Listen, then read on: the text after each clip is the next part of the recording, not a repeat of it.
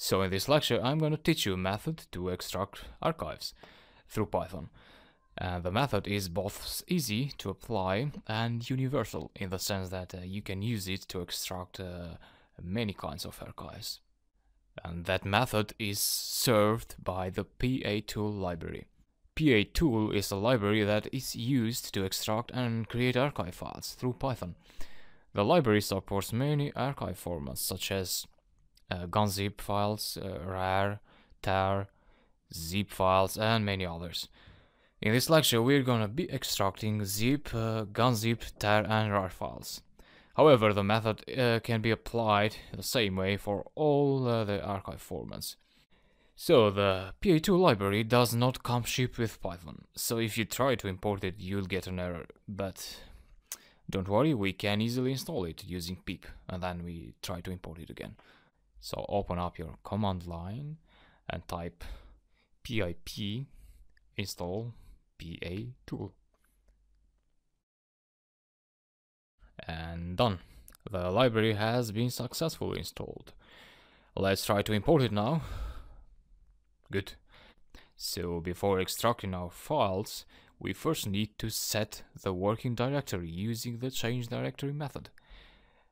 And let's do a quick directory listing to see what we have in our folder. Cool. Now let's go ahead and extract the content of the zip file. And that is done in a single line of code, which is awesome.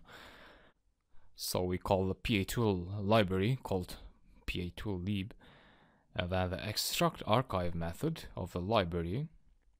And next, what we want to pass into the method are the file path of the compressed file of the archive and the output directory where we want our extracted files to be stored. Be aware that the output directory should exist in your computer. So let's execute.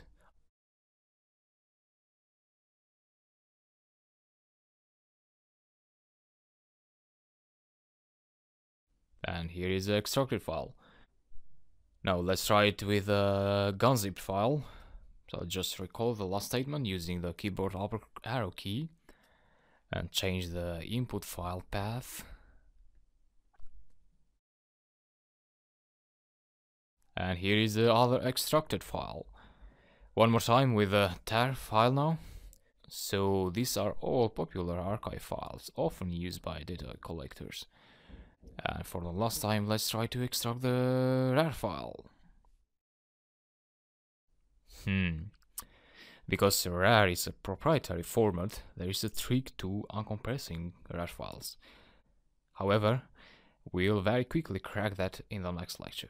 So see you in the next lecture.